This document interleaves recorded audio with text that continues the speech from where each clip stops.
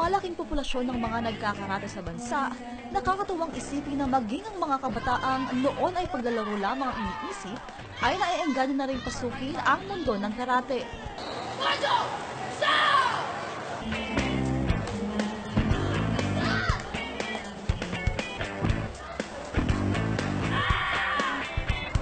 At ilan na nga sa kanila ay ang mga pinagmamalaking young female karatekas ng Philippine Karate Do Traditional and Sports RNKA ng Bacolod City. Pambihirang karate skills. Yan ang taas noon nilang ibinibida sa kahit na anong kompetisyong kanilang sinasalihan, lalo na ngayong nagtaas na ang kanilang ranggo sa pagkakarate. Certificate for promotion is granted to Mary Catherine C. Canieso, Junior Black Belt. Eliana Marie Contiga, Junior Black Belt. Janelle K. Villa, Junior Black Belt. Gusto ng papa ko, may self-defense ako kasi maliit ako. Club launching doon sa school namin, kaya naisipan namin magkasama, ma-join kami sa karate. Niyaya ako ng friend ko, sinabi niya na babae ka, tapos kailangan mo ng self-defense, kaya yung sumali ako ng karate.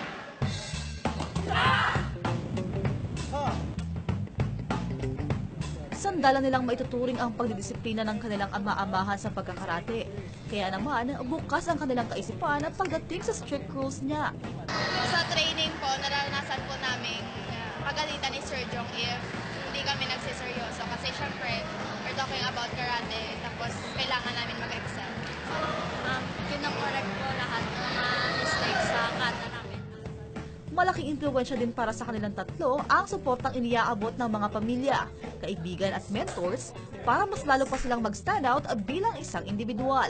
Una, this is something that we are encouraging if you want to promote the sport and have as many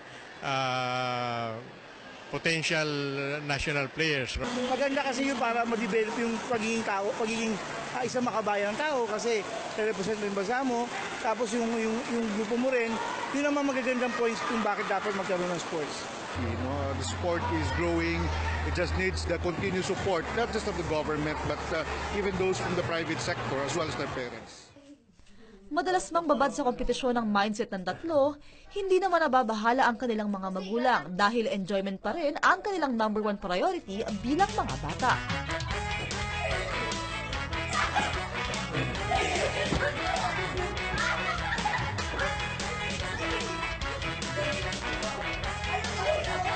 Kailangan po namin magtuto ng karate kasi pakalat-kalat yung masasamang loob.